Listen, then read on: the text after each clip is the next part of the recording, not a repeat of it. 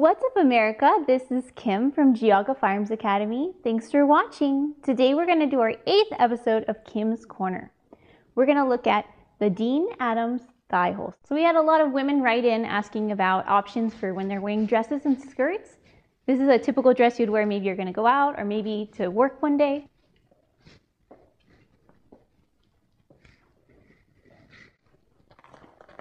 And it has a strap that hold it in there, it velcros down.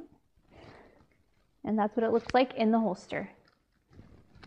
I'm wearing my XCS today, and I can tell you that it's maxed out. There's no way you can fit any larger of a pistol in the side holster. And I'm only here to tell the truth. And honestly, in wearing it, I can definitely feel that it's there. Maybe if you carried a smaller pistol, it might be more comfortable. For me, a gun this size is honestly poking out my lady parts. Now let's look at how we would draw with it.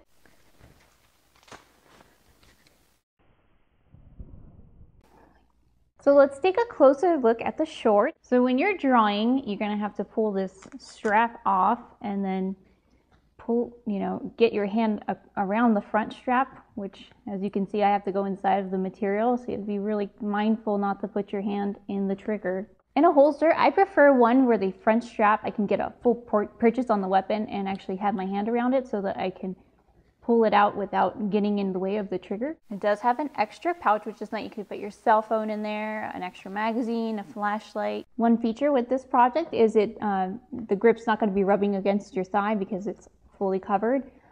It's also not going to be printing because it's inside your leg versus outside. As for cleaning, you can just hand wash it and line dry it. I'm about 5'7", and I can tell you that you couldn't wear this with like a mini skirt. You definitely have something closer to knee length so that it would fully cover the shorts. One really great feature is it does have a trigger guard, which is important to me. They come in white, and they have a nude one, and I'm wearing obviously the black one. They have it for both right and left-handed shooters. If you're interested in this product, you can check it out in the links below. And if you like this video, please give me a thumbs up. I always appreciate that.